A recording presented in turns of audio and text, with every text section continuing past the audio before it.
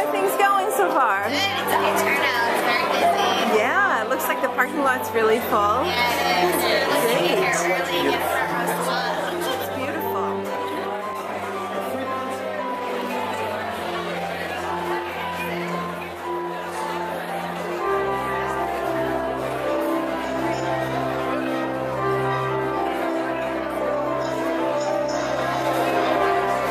Jim, what do you think of the turnout?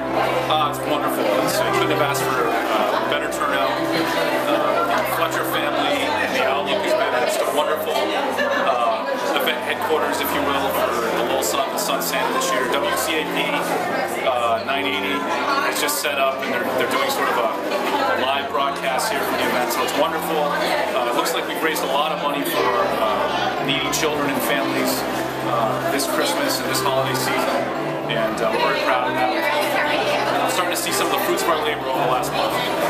So if people didn't make the event, Jim, where can they still want to support? What would they need to do? They can still send to the Sun Santa Fund. If you go actually to the Little Sun website, there's a link there. Or you can send it to me, the Sun Santa Fund, P.O. Box 343, Westford, Massachusetts. It's my P.O. Box, and I will deliver it personally to the Little Sun.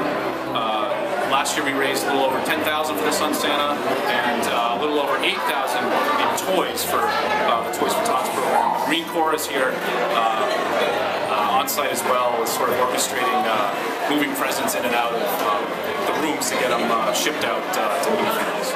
Right. Well, what a great effort. Everything looks wonderful, and you're doing a great job. Well, thank you.